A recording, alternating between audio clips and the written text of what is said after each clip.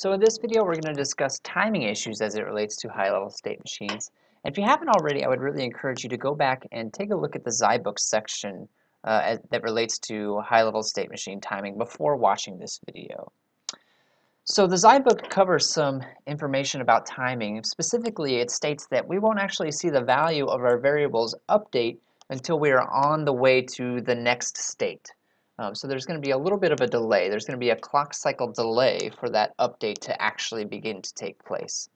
And while that is all very true, one thing that the Zybook does not discuss is the difference between different types of state machines. So if you notice in the Zybook, they use more machines for everything, which means that the outputs, in this case, the outputs are what controls the data path, are only dependent on what state they are in. But I think it's worthwhile to contrast that with the other type of finite state machine that we've seen, this Mealy type machine. So in a Mealy machine, the output is based on not just what state we're in, but also the inputs. That means that the output changes asynchronously.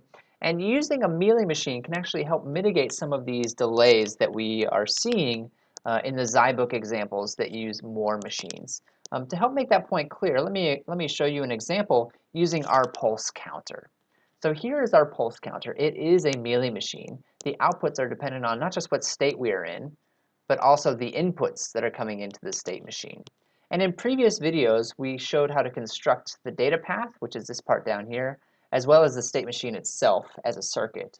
So just to refresh your memory, here is our data path. Our data path has two inputs, A and B. You can see that represented by load and -1 on our high-level diagram here, as well as an output, Z, which is just stating whether count is equal to 0. Okay? And then in the last video, we saw how to construct the state machine. So here is the circuit that we constructed in the previous video. We see it takes in inputs, D in. It also takes in an input from our data path that we see here, right, represented as Z. And the outputs of this state machine are not only the high-level state machine outputs, but also outputs that control the data path. So let's take a look then at this transition diagram that we saw before and see what the delay looks like in this particular case based on this Mealy machine instead of the Moore machines that the Zybook has been using. The place that it really matters is in this state down here. We can see that in this state, we are going to decide whether or not to update this counter variable based on the value of D in. So if D in is high, we're not going to do anything. If D in is low, then we are going to update this particular counter. So we are going to take care of this counter and subtract 1 from it. So let's take a look then at a timing diagram and see how it compares to a Moore machine timing diagram. In this particular case, we see that the value of n is read in, as is the typical operation for this particular high-level state machine. So the first thing that we do is we read in this value of n, right? And while we're in the previous 0 state, we wait for D in to go high. And so D in goes high at this particular point, which causes us to transition over to previous 1. And then as soon as D in goes low, right, we would like to see this counter update. We would like to see this counter update as soon as D in goes low.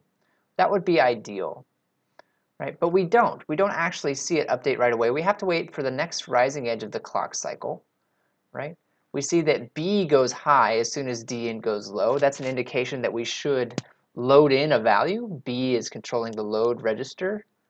So B going high means we are about to change the value of count, and we in fact see count subtracted by 1, so it's actually counting this pulse.